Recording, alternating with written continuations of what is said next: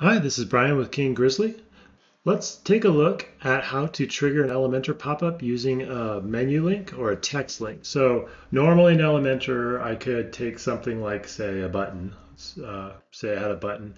I could click on it, and then for the link, I could use dynamic, and I could go find pop-ups.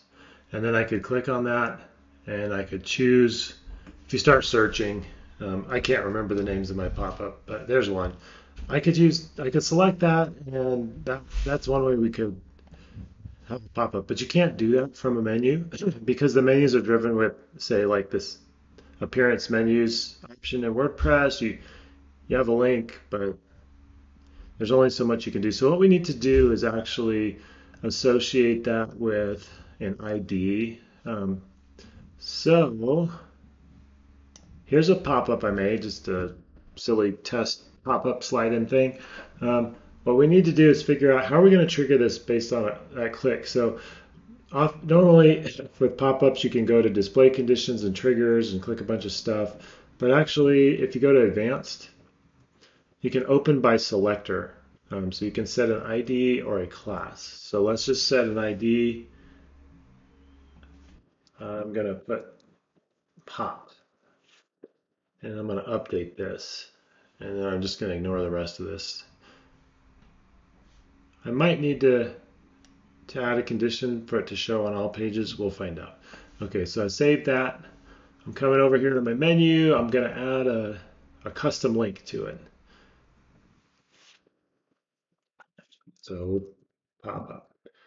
And I think for the URL, we just put in like a number score and add it to the menu. Now, when I click on it, there's a way I can add a class to it. You get that by going to screen options at the top, and you can set classes. So actually, instead of an ID, I think I should use a class called pop. I'm going to save that. I'm going to come back over here. I'm going to change that condition from, oops, am I on the right page? Nope, I need to be in the pop-up. Okay, let's use a class instead. So period, update, save and close.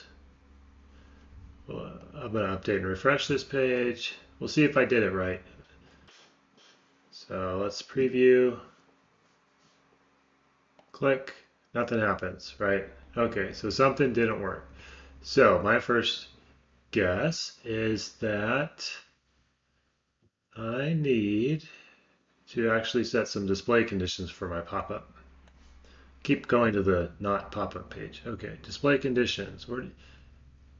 Okay, I want this available on the entire site. Save and close. Thank you very much. All right, let's try to refresh our preview, see if that works. Yep. Okay, so the pop-up needs to be set under advanced. To show by selector, I recommend using a class, so it's a period and then whatever name you want. If you have two names like pop-up, you should use a hyphen, not a space. And then over on your menu, when you add your custom link, the URL can just be the number score, but you need to put a class on it. To get this class to show, you need to make sure you turn that on under your screen options. And then finally, that pop-up under the display conditions needs to be set to the entire site, and then it'll work.